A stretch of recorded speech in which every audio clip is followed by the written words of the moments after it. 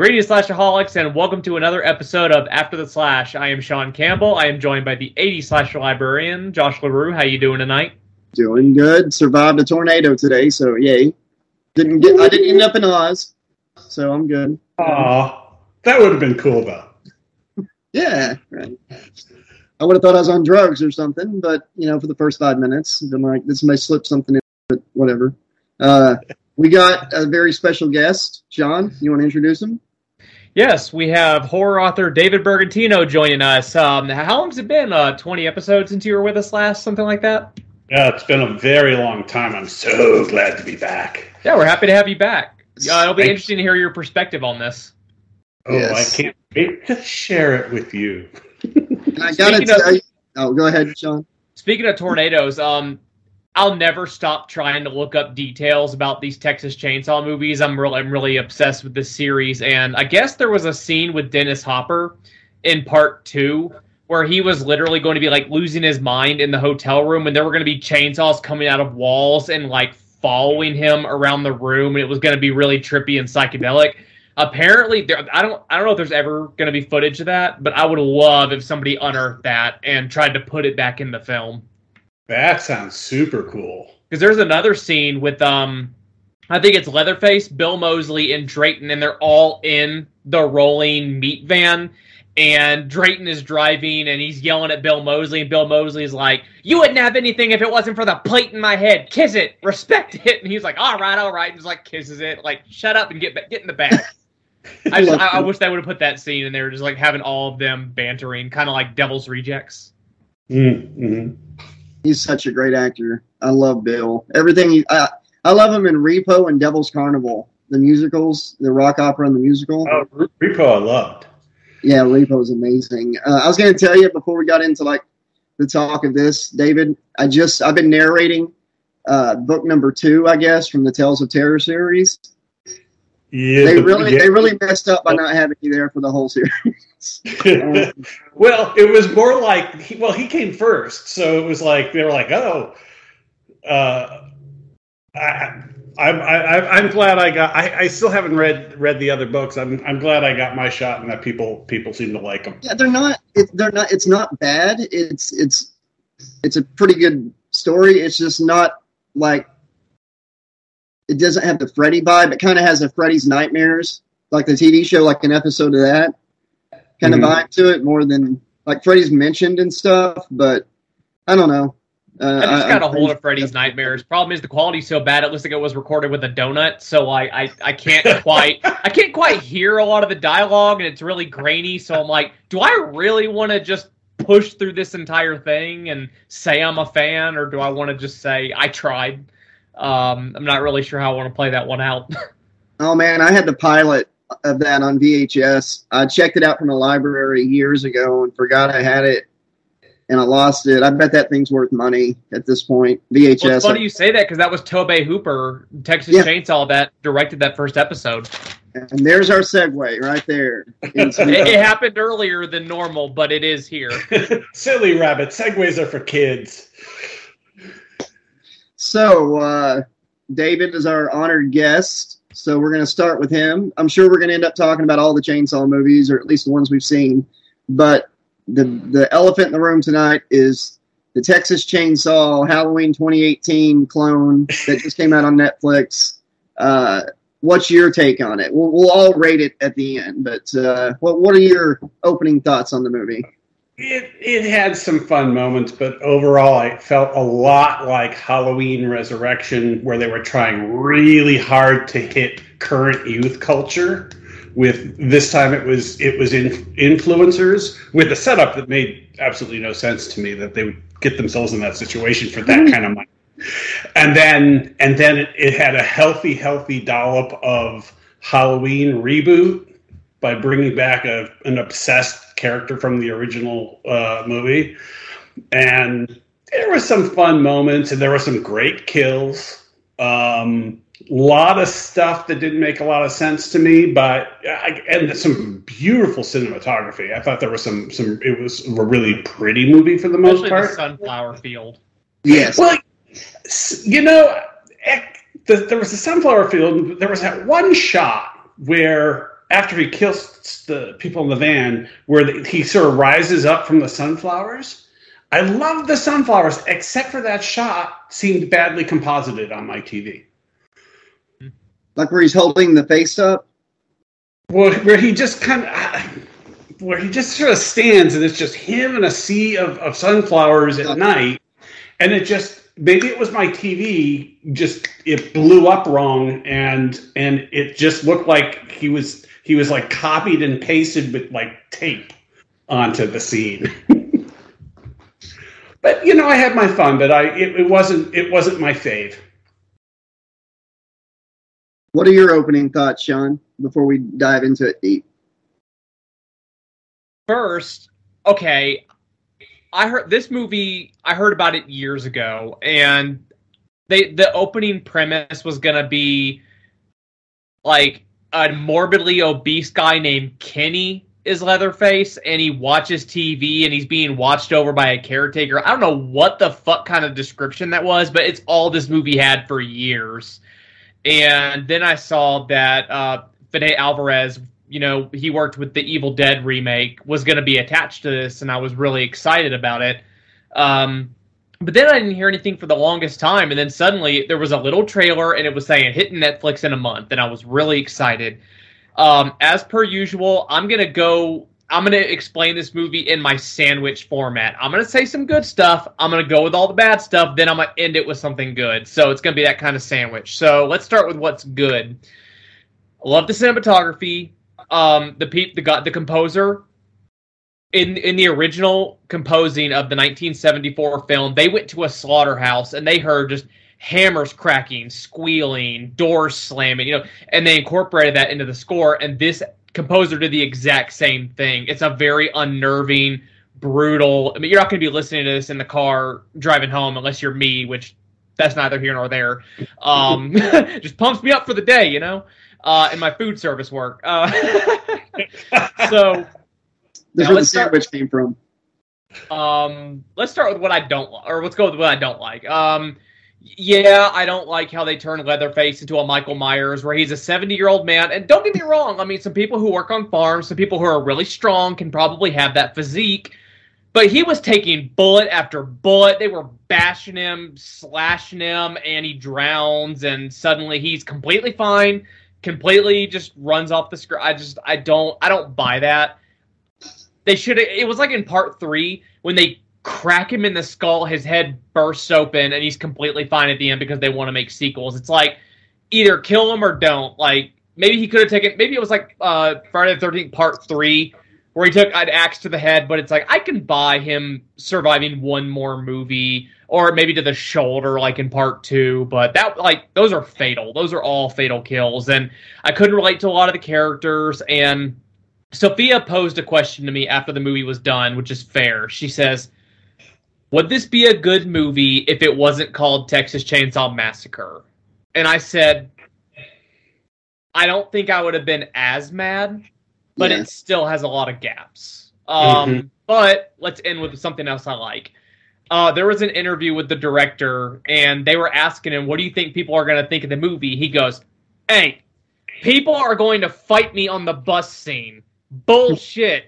That would happen. I know people in Texas. I know people with cell phones. The bus scene would actually happen. I don't care what y'all say. I will defend that scene forever. And now I'm just like watching the movie. Where's the bus scene? Where's the bus scene? And then I see it and I'm like, I buy that.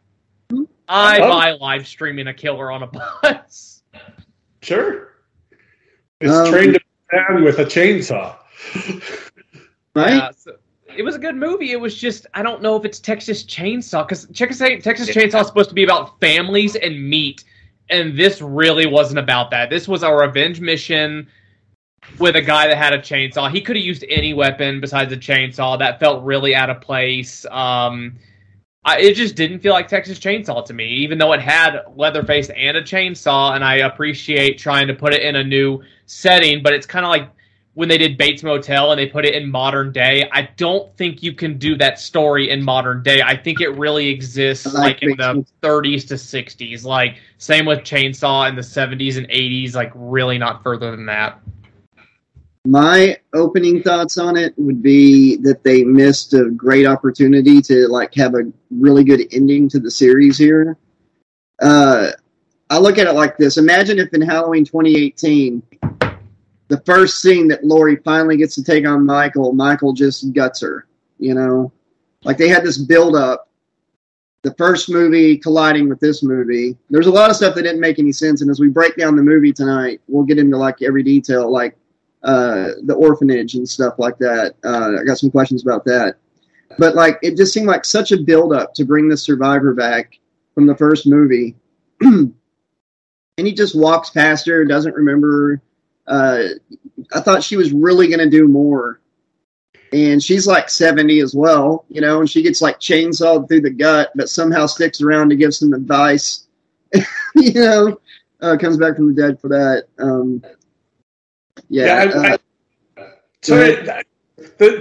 My sense of that character, it almost feels like they shot this movie and then Halloween reboot came out and they were like, oh, we need this too, and like added that to it. My theory is that like maybe they were going to make a conclusion with this, like they already had that lined out, like a big they were going to kill him in this, you know, or something, and Netflix or whoever is like, no, we want some more, you know, we want to do this, so they had to change it. But they had a chance to really have a big showdown and really go back to the first movie and end it good. I told my wife after he fell into the water for the last time, I was like, the movie's going to end regardless with him waving the chainsaw over his head in some form or fashion. Okay. They want to keep this going.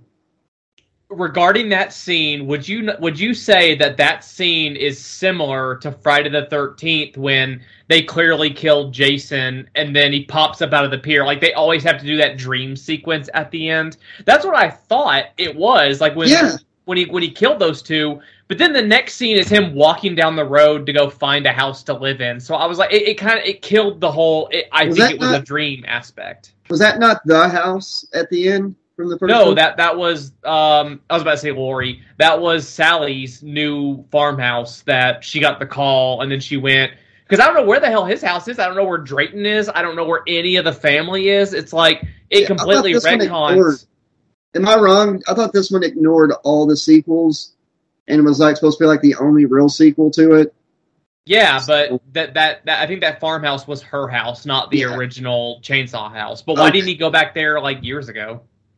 Well, my feeling is that there were a lot of masters being served in the creation of this movie, and I have some insight because I was trying to get a video game off the ground when this was being made, and now certain things I was told at the time make sense now that I've seen this movie. But in general, you look at some of these elements that ape particularly Halloween or Friday the 13th. In fact, this is more of almost a beginning of another slasher movie series and not a Texas Chainsaw. It feels like there's a lot of, we need one of these and we need one of these and we want to make sure we've got that. And then what you get is a bit of a taffy pull of what maybe could have been a Texas Chainsaw Massacre movie in a third draft and not a sixth. Yeah, they had a real chance to make something great with this and really, really bring it back. Or, you know, bring it back and end it in a good way. And that's not going to be in the cards according to what I was going through with the video game. That was not happening. I hate to hear it. They're actually pulling Leatherface from the Dead by Daylight game pretty soon. If people own them already, they can still play them. But they're going to quit selling them, I guess, because of the new Chainsaw game or whatever. Is that what you were talking about, the Texas Chainsaw game? No, that's one of the reasons why I'm not making a Texas Chainsaw game. But the one that they're making is going to be like Friday the 13th, which is a async multiplayer.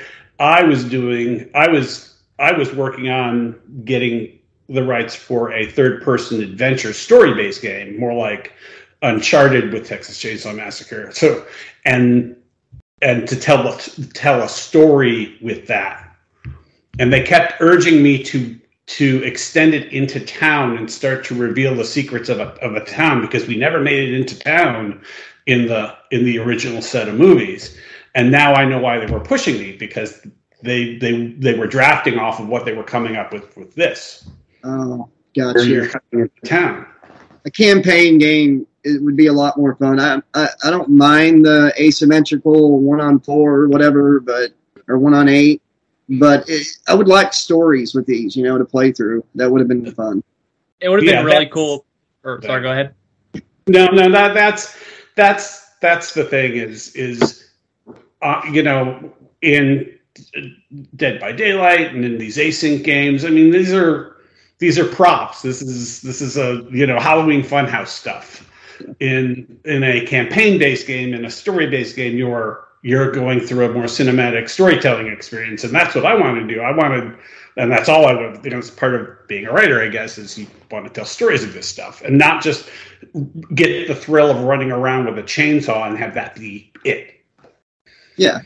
I would have liked some of those games where there's multiple options to click. Like, you just picked up a hitchhiker and he took your picture. Do you pay him or do you refuse? Okay, you refused and he cut you. So, it's just like, I would have loved to have played a game like that where there's different consequences based on different ways you interact with people. They did that with Walking Dead really well with the comic material with Telltale. Right. And I always thought a slasher like Friday the 13th or Nightmare on Elm Street done with Telltale would have been really good, but they never went that far into horror with it. Right. And why that is, I could fill an entire other show about that I probably shouldn't ever have let anybody air. But yeah, and the thing is with these games, what they won't do. I know we're getting far afield. I'll cut this short. But what they won't do is do the async game and the adventure game. They only have room in their lives for one. Ooh, Product placement. Sorry, John. Oh, what do we got there? Slasher mug. Heck yeah. Check out the store. Get yourself a mug. It's in the link. Been a while since we did one of these shows. I had to blow the dust out of it. All right, let's start at the beginning of the movie, and Sean is like a walking encyclopedia for Texas Chainsaw. So let's guide from beginning. Let's start our discussion at the beginning and go from there, and get our thoughts on how the movie played out. Sean, you want to start us at the beginning? I don't exactly. I mean, I watched this shit when it came out. I think it was when did this come out? Was it like beginning of February or something? Yeah. Okay. I don't remember. I remember how it started. Yeah. It goes over the events of the original movie, like a crime that was never solved. Which, I mean, they kind of did with the opening of the 2003 one with the case files in 2003. But I think they did that a lot better. But like right here, Texas Chainsaw, it's marketed where there's t-shirts of what happened in 73 and they never did find the killer, and I think that would have just been a lot more interesting if we had gone along that direction of she's still searching for this guy, but then we find out that he's just been chilling in an orphanage for the last 40 years. I don't buy it. Like, where is the family? Where is the farmhouse? Like, why is he in this orphanage? Why did she take in a grown man? That just, a lot of that really doesn't make sense to me. It really did feel like Michael Myers or something. Exactly. Or maybe Jason. Like, Jason found another motherly figure or something. I could even buy that. Someone who treated him like mother, but Leatherface? Really? I didn't get that at all. Either. Like, it kind of reminded me of Batman Forever, where it's like Robin is clearly 21, and why is Bruce taking in this 21-year-old? I didn't question it when I was a kid because I just fucking loved the movie, but someone brought that up, and I'm like, he was like 21, wasn't he? All right, take care of the kid. Kid? Question mark. Yeah. But and then she's like, don't go in my bedroom, and she has his chainsaw in the wall to deter him from using a chainsaw. Why would he use a 40-year-old chainsaw? Like, in the 2013 one, he clearly was doing that a lot and using, because it's a different chainsaw, has a different motor. This is what I was really getting at when I talked to Sophia. I feel that this movie is like a reboot of the 2013 one. Because if you think about it, the 2013 one ignored all the sequels and branched directly off the original one. It features a solitary Leatherface who, after having a woman around him killed or died, goes on a murder rampage with a chainsaw in a town. Old man Leatherface. I felt like this one had more in common with the 2013 one than the original, but I think regardless of some of the flaws, cell phones and all, I think that the 2013 one was better, especially considering that the 2013 one takes place right after the original and goes on for 15 minutes with the original characters, then makes the jump. That would have felt... I would have appreciated about 15 minutes of what the fuck happened to Leatherface before 74 and here. I would have appreciated that. They could have filled in the gaps how he ended up in this home. It made no sense. I couldn't make heads or tails of that. And we didn't have any characters I really cared for. The only character I even remotely cared for was the girl that survived the shooting. And I thought the guy in the town was going to be a very interesting character. He was mysterious. There was something going on with him. I thought he might be connected, like when he took the keys away. Yeah. But it never went anywhere, you know? I was like, oh, he's part of the family. He's related to Leatherface. I guarantee it. Or he's one of the orphans that was raised by her. Nope, just some random guy. Yeah, it's family. The whole series is about family, and none of these people are connected to Leatherface, and it really just feels weird. And frankly, not particularly connected with each other either. I mean, okay, so you've got that woman in the orphanage, but why she took him in isn't really clear because that whole thing doesn't make any sense. Then there's the guy who I agree, I thought was going to turn into something, and then nothing. And then... like he's the one who takes the lug nuts off the tires on the bus or something like... Yeah, something. But Matthew McConaughey. Right, and then there was not one other character that I felt even vaguely sympathetic for, or even liked in almost the entire movie. Yeah, and I could have liked Sally, but I found her presentation to be too Laurie Strode and too just too much that for her to be her anymore, and just thought, oh, they just needed that. So there wasn't a lot for me to hold on to in terms of, rooting for anybody. The way she walked off screen when she got the phone call made it feel like if she ran into Leatherface, it's pull the trigger, not sit there and talk for 10 minutes and worry about if he remembers or not. Well, it's like that meme I sent you where it's like Thanos and Scarlet Witch, you took everything from me. I don't even know who you are. Exactly. Exactly. But yeah, I thought... okay, kill me for this, Sean, if you want, because I'm not a big fan of Part 3, which is your favorite. I actually like the new generation one more than this one. Okay. Did you see the director's cut of Next Generation, though? No, I have not. I'll have to check that out. It's actually a little better. It adds more backstory to Renee Zellweger's character that kind of fleshes out how she ends up at the end. That's the other one I haven't seen that I really want to see. See, I feel like in that one, Matthew McConaughey's character, I thought that's how this character in this town was going to end up. We were going to find out he's connected, and instead we get a scene where it's like he had no idea that this crazy dude was living upstairs 2 buildings down from him and was capable of doing this shit, Now, I will say him getting his leg broken backwards, that was brutal. Oh, the kills and the gore are absolutely stellar in this movie. Like the wrist getting snapped and then him stabbing him with the bone. Yeah, that was I love that. Or the throwback to Friday the 13th Part 7 when he knocks her down the stairs, hits the ground so hard, crashes through the ground into the basement. God damn. And I did enjoy the chick that tried to play dead in the van, because that was like something I made a note of that. That's what a real person would try to do at first, Right. Just kind of, I'm dead. Go on, but brutal kills, good gore. The bus scene was a little over the top. It would have fit, I don't know, more Scream or something. It just didn't feel like Texas Chainsaw to me, you know? Yeah, there's, like, they think the bus is going to protect them. I mean, that was, and what did he do to stop the bus exactly? Did he chainsaw a tire All I know is the bus was driving by and then it just stopped because he hit it with the chainsaw. I forget. I don't recall. It was they're like trying to escape, and he's in an alley, and the bus is driving by. The chainsaw revs, and then all of a sudden the bus doesn't work anymore. That didn't make a lot of sense to me. So did anyone in this movie know his name was Leatherface? Because at one point she goes, "Hey, Leatherfuck." Oh, where did that come from? Good catch.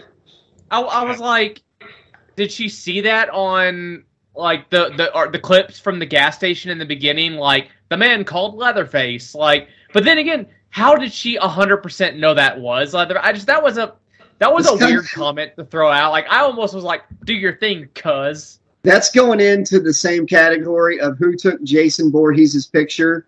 In the new beginning when they're showing the picture of Jason, and it's like at Camp Crystal Lake. It's like from one of the movies. It's like who took that snapshot? That's a good point. I didn't think of that.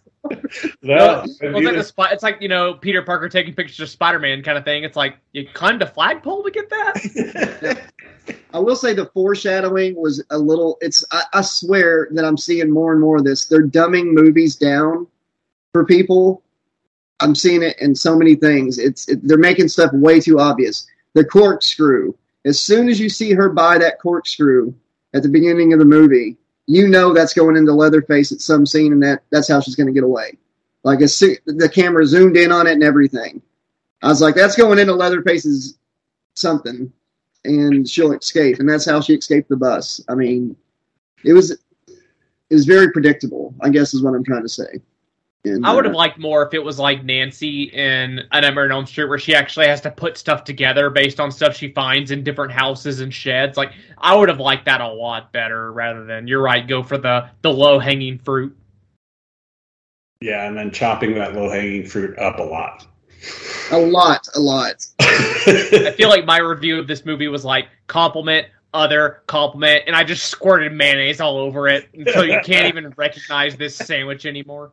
I wanted to like it. I really did want to like this movie because they brought. I mean, I know it wasn't the same actress or whatever, but they brought back a character from the original, and I was like, okay, maybe they can end it well, And then they kill her so fast, and she's been preparing for 50 years, and that's the best she could do. But then to make it even worse, when the girl's going for the shotgun, all of a sudden the 70-year-old lady had survived that for like 10 minutes laying there, being eviscerated with the chainsaw. What did you think of that, David? Like, too over the top? What do you think? I mean, when it came to that kind of stuff, I just kind of rode with it because, frankly, that was the only pure thing about it, if you ask me, was the over-the-topness of the kills.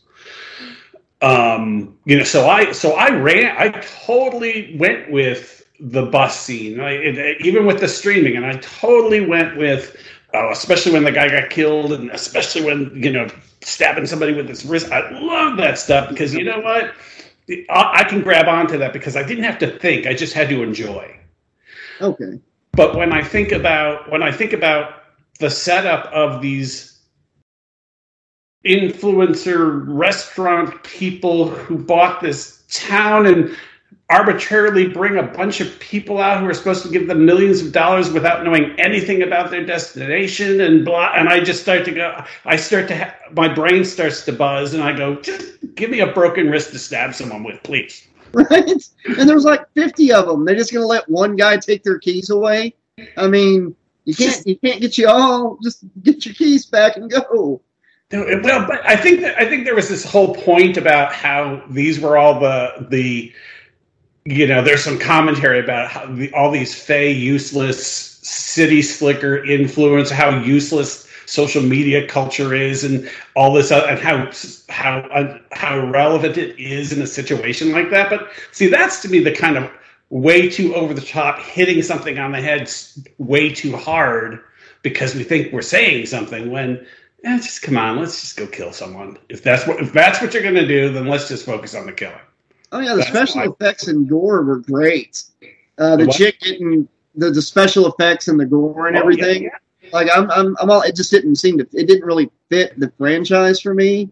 There's more slow kills in the past movies. Like somebody being hung up on a meat hook, a leg being cut off and all that. But it was fun. I did have fun with the bus scene. I had fun watching Leatherface step over the dead guy's phone, and you see all the comments and everything coming through on the video. It's like, okay, I want to know what's going on over there, like after this happens. Right. I want to see the aftermath because this is 2022. He's not going to be able to go live peacefully in this house he found at the end of the movie. There's video of him killing all these people. They're going to go find him, Right. It was never quite as outlandish. Although I've missed some of the movies, but it's never quite as outlandish as Friday the 13th, which you sort of, the whole business of him popping back up was actually part of the joke of it. Like, whereas I never got that sense from Texas Chainsaw. The second one notwithstanding, the first one is really raw and violent, and there's a groundedness to it. And I even feel that way about the first reboot, the 2003, even though it's slick and beautiful, I think it is its own sort of raw that subverts the beauty of it, by being also really violent and surprising you when it's being gory, like the slow pan over the guy's body, and then you're like, oh, he's pretty sexy. Oh, his leg's missing, blood.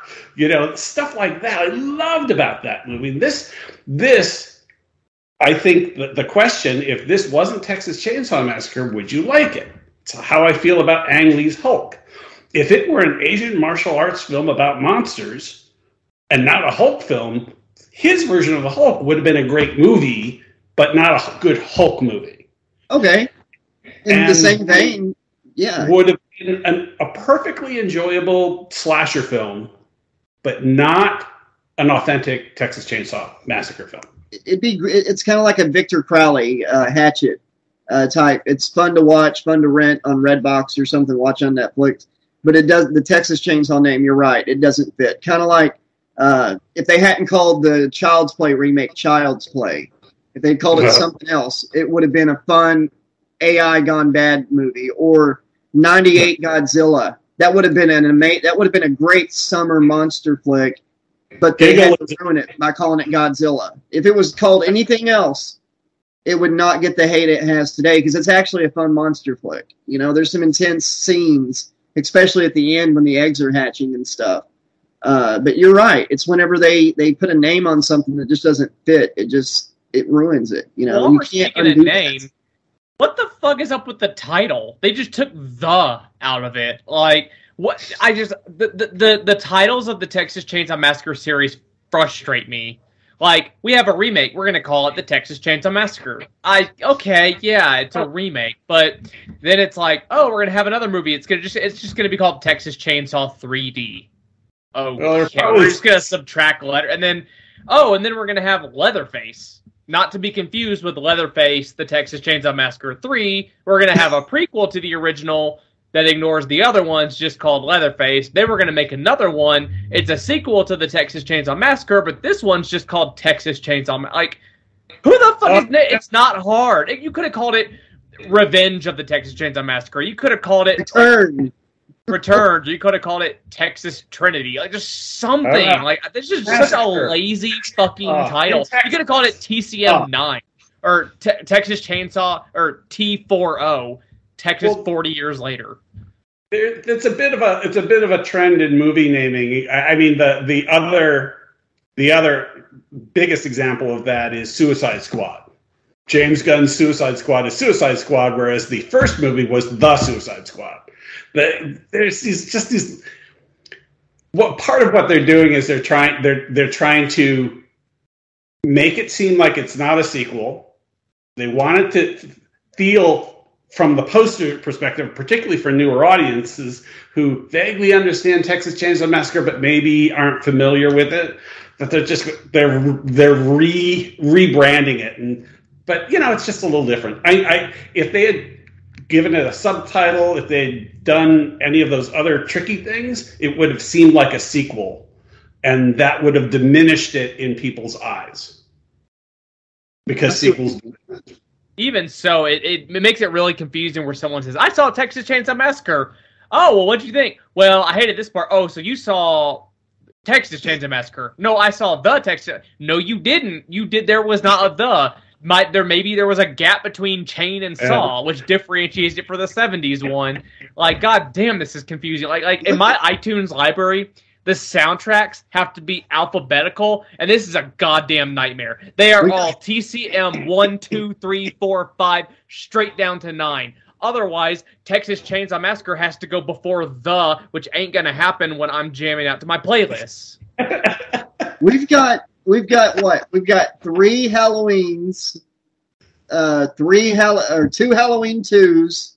I mean, the Halloween franchise was doing the same thing. Friday the 13th just goes in one direction. It has to be the easiest out of all of them. Thank you.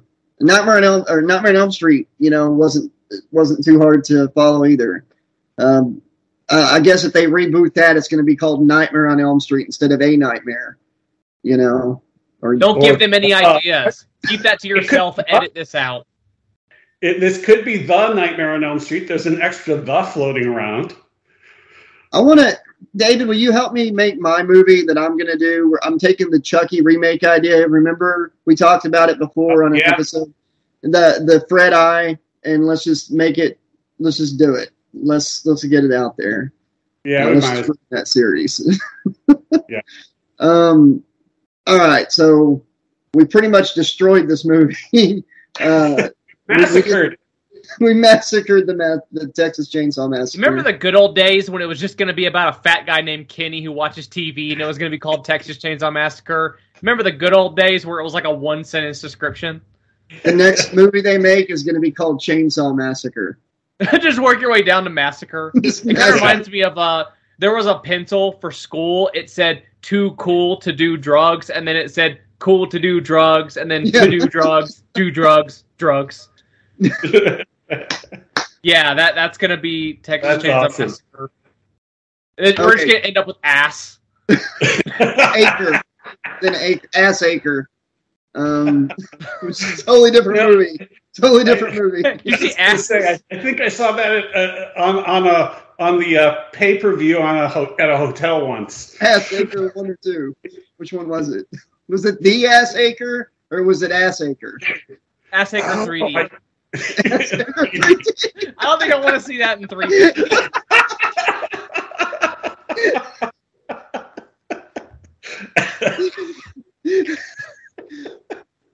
Oh my god, I'm crying over here. Oh god, 3D. All right, so what's your rating for Ass 3D? What if they put it in 4D? The smell. Okay, I'm gonna start. What are we doing here? Oh my god. Okay, I'm gonna try to start the ratings off. The movie did have its fun moments. It was confusing as shit as far as the continuity goes. If you're watching, I said continuity, not continuity, like I messed up. He's giving me shit over that to this day.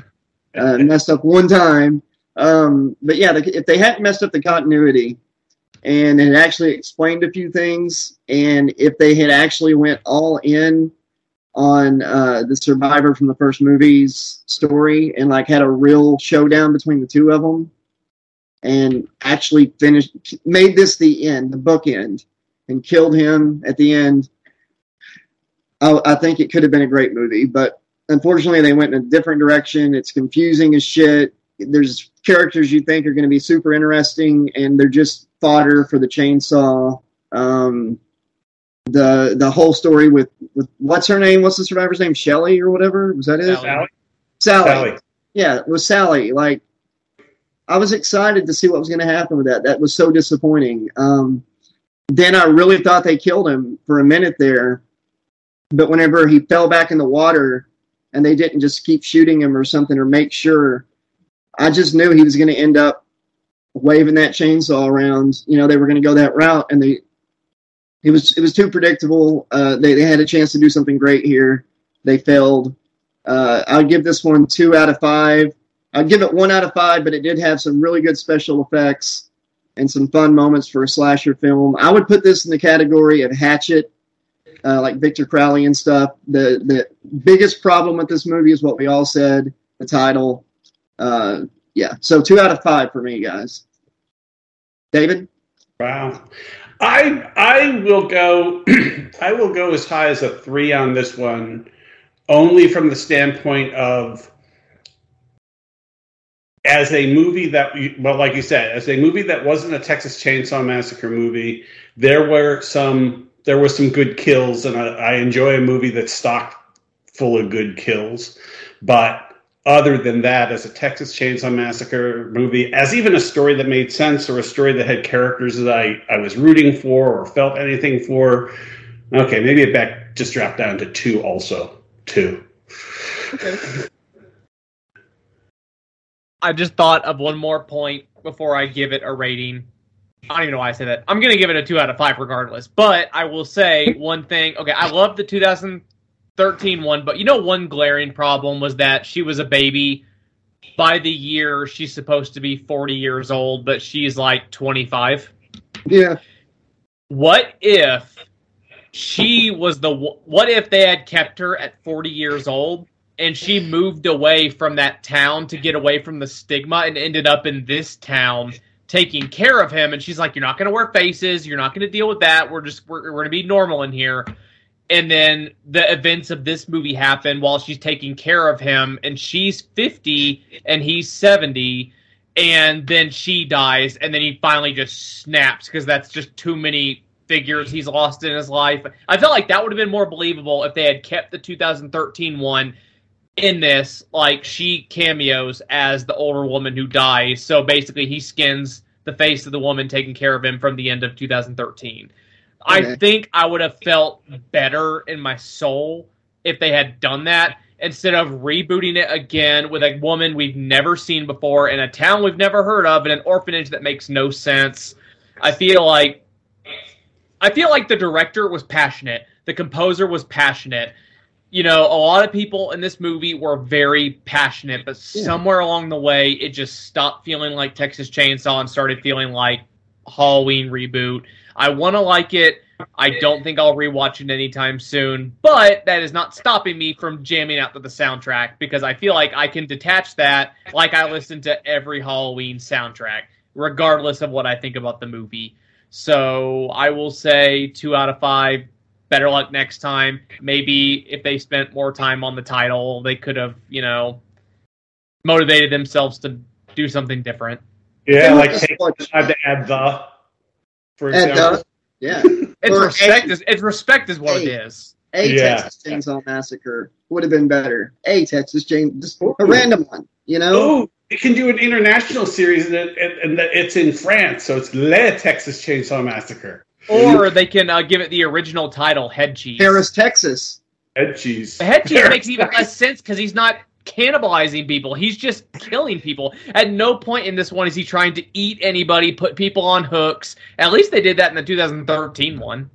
In the 2003 one is the best remake, reboot, whatever it is. If they would have just taken more from that, I think they would have done well with this one. But there's one part that really made me laugh out loud, and that's when Sally is laying there. She should have been dead like 20 minutes ago, but somehow she's still alive, and she's giving the shotgun to Shelley, right? Is that the one that was the one that survived the shooting?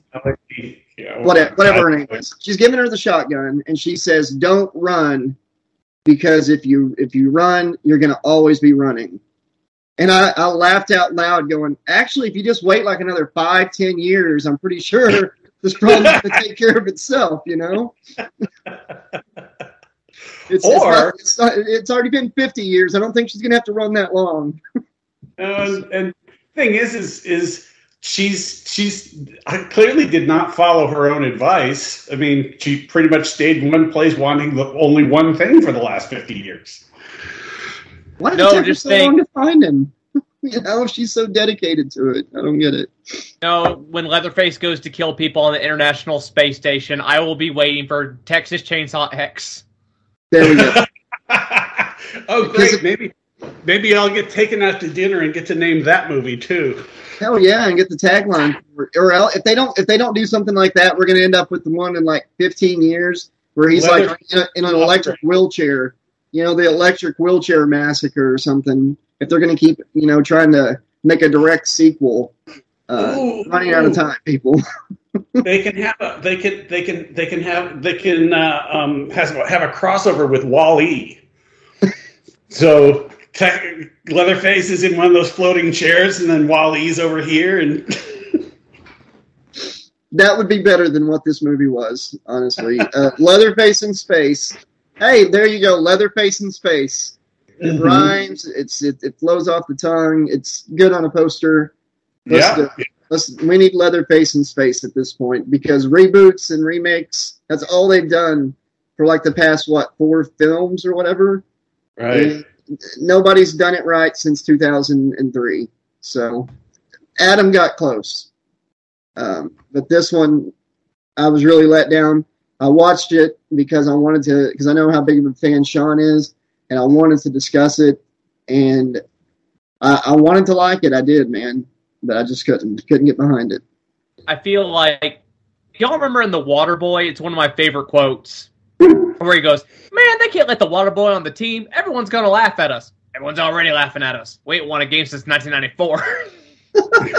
I'm just thinking of Texas Chainsaw. Man, there's a new movie coming out. Everyone's going to laugh at it. Everyone's already laughing at it. We ain't had a good Texas Chainsaw since 2004. Exactly. Thank you. Because I would give 2003 like 4 out of 5, man. Or it was almost on par with the original. Yeah. I really love that one.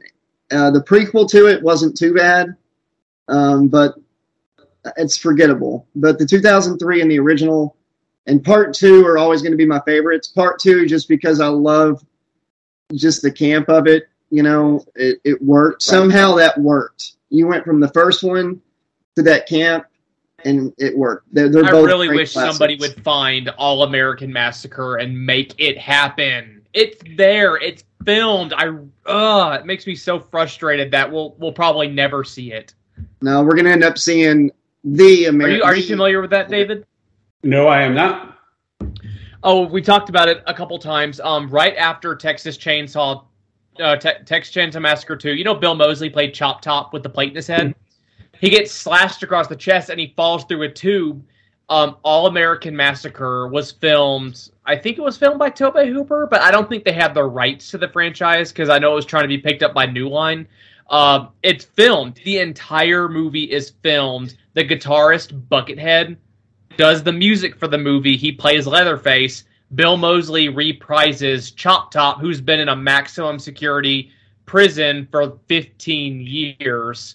And now he's going to tell the story of what happened to lead up to them becoming, Leatherface, Chop Top, him coming back from Vietnam. So in this movie, he plays a younger version of himself that actually has hair before he got shot in the head.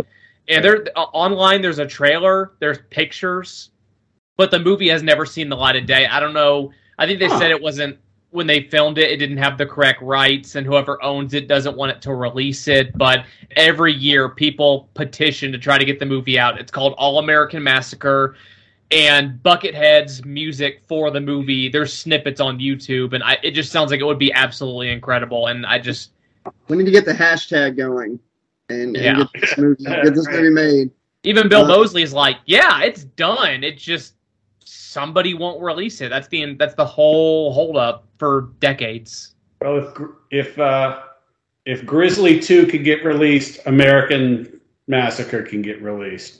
Oh, you did it. You took All American. You took all from it. You just shortened the title. Oh, sorry, I was thinking of the reboot of it. Oh, okay. The Netflix.